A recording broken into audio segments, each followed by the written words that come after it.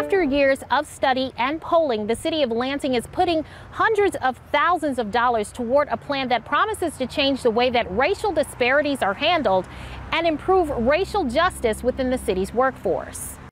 In a 6-2 vote on Monday, Lansing City Council voted to allocate $300,000 to Mayor Andy Schor's racial justice plan.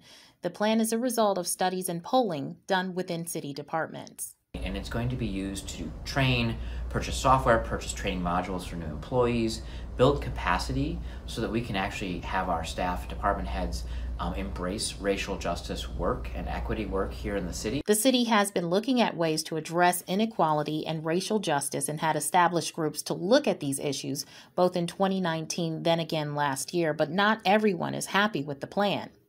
Patricia Spitzley is an at-large member of council who also happens to be running for mayor.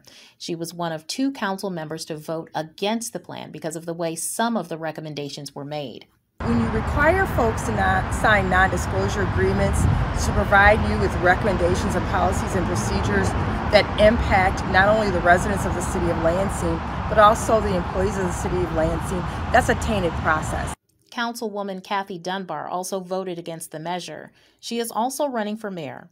In a statement emailed to Fox 47 News, Dunbar says she had concerns about the plan because it failed to mention how complaints would be investigated and resolved and how people in violation would be held accountable.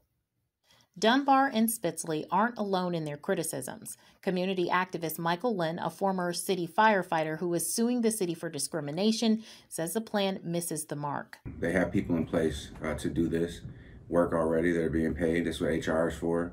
You know, the accountability is the problem. They know where the racism is. They've already seen the racism. They know where it's at. They've done the studies. The problem is they're not willing to hold accountability for the people that are doing the harm.